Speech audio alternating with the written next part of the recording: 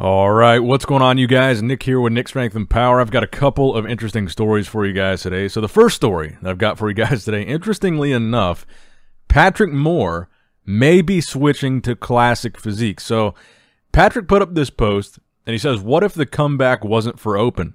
What if it was for Classic Physique? What if I cared more about my condition, lines, and aesthetics more than size? What if I took all of this time to break down muscle and switch categories? Stranger things have happened. And you can see my comment there. I said, what's your height? Now, the reason why I said that is because in the past, when people have hinted at Patrick that he should switch from men's open bodybuilding to Classic Physique, it seemed unrealistic because for his height, he's under 6 foot. So his exact height, I don't know. I do know he's under 6 foot. And if you were up to 6 foot, the heaviest you could weigh would be 222 on stage. Now, when I commented what's his height, a bunch of people responded and said 5'10". So he's about the same height as me. So what that would mean, according to the IFBB's official rules, is 5'10 to 5'11", he can weigh up to 215 pounds or 98 kgs. And 5'9 to 5'10", he can weigh up to 207 pounds or 94 kgs. So if I'm not mistaken, I believe Patrick competes at over 240 pounds, so on stage 240 plus. So if he were 5'9 to 5'10", he would have to lose about 33 pounds to fit within that weight category. If he were 5'10 to 5'11", which seems to be what most people are saying, I would say the weight cap would be 215, so that would be 25 pounds that he would have to lose. Now, in all honesty, if he were to fall in between 5'11 and 6 foot, the 222, that one I think seems a little bit more realistic. Now, it's actually pretty common that when guys do the height, when they get, what would you call that, being measured? When they do the measurements before the show, there's a lot of times where guys have incorrect weights based on what their height actually is when they get measured, meaning they don't have an accurate idea of what their height is, so they come in thinking they're going to be one weight, and then at last minute they don't make weight, and they got to either really deplete themselves or they just can't compete. That is not an uncommon thing, but the measuring is often done the day before the show. So similar to 212, a lot of these guys, they have to weigh 212 and weigh in before the show, but when they step on stage, they have time in between that weigh-in to carb up and fill out and then step on stage. So for Patrick to get down to 222 just to weigh in at that, he still has the opportunity to carb up and fill out in between. You know, sometimes it's a day, sometimes it's actually 2 days between the measure on the bigger shows, between the measuring and weigh-ins and actually competing. But me and Patrick were actually talking about this earlier, and I think we're going to try to get on a call. So if you guys want to see an interview, perhaps, with Patrick Moore on this channel, thumbs up this video and let me know. And also let me know in the comments down below if you think it's a good or bad idea for Patrick to make the switch to Classic Physique. Now, personally, I'm going to be completely honest. I would love to see him switch to Classic Physique. In the long run, being lighter is going to be less stress on your body, not having all that muscle mass. And if he did have to lose 20, 30, maybe even 40 pounds, I don't think he weighed 260, but when he first said he wanted to, gain weight and take a year to improve, he was talking about his walk-around weight being 270. So if he was going to be competing in the 220s, in the long run, that's going to be a much healthier route. And again, I've said this before in reference to the Phil Heath thing. If a bodybuilder looks like they're downsizing or is acting like they want to or suggest that they want to downsize, again, I think we should be encouraging of that because I think overall it is the healthier option. I think Classic Physique is by far the healthier option compared to men's open bodybuilding. They both have their risks for sure.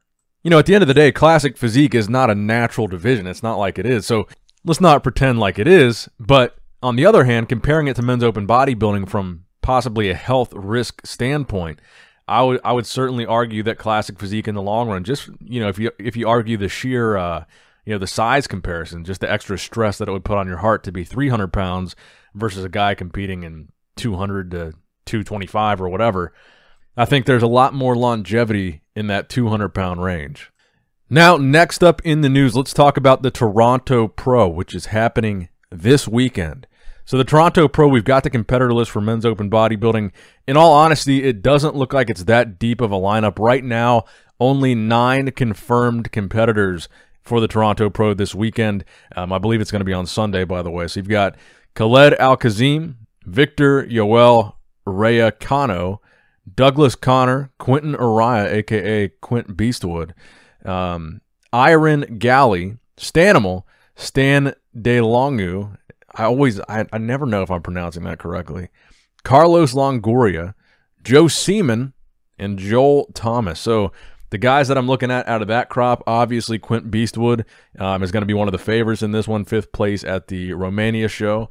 Stanimal, another guy that I've got my eye on here, and Joel Thomas. Joe Seaman as well. So Joel, Joe, Stanimal, and Quentin are really going to be the 4 standout guys, in my opinion, in this lineup. But the thing to remember here is that while none of these might be the biggest names, this is an Olympia qualifier for 2022. So whichever one of these guys wins this show, their name is going to be added to the Olympia roster for next year. So this is really the opportunity. For those of you guys that are fans of Quint Beastwood's physique, he's a more aesthetic men's open guy, and we love that. This is really his big shot to get to the Olympia. Or if you're a fan of Stanimal, you know, the training partner of Sean Roden, this is his chance to get to the Men's Open Olympia 2022. But let me know your Toronto Pro predictions in the comment section down below. All right, now next up in the news, which show is Breon Ansley doing next? So recently on Instagram, Breon Ansley posted this photo, which was clearly a prep photo from this year's Olympia, as the caption, "That check-in before bed. Blank weeks to say, psh, to this look." So basically he's alluding to what will the next show he does be? How many weeks out is he?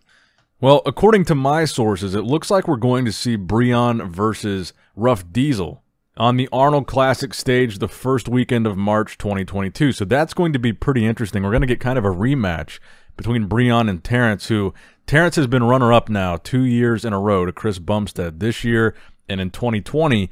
And Breon has taken 3rd, right behind Ruff Diesel this year and also in 2020. So if it's true that him and Ruff Diesel are really doing that show, this will be a good opportunity for Breon to regain some momentum. Imagine how exciting that would make the Olympia if Ruff Diesel just beat Breon at the Olympia for the 2nd time, but Breon is able to regain some ground and somehow beat him at the Arnold Classic. That would make their showdown be that much more interesting at the Olympia, because then it at least presents the possibility that Breon could move back up to at least 2nd place.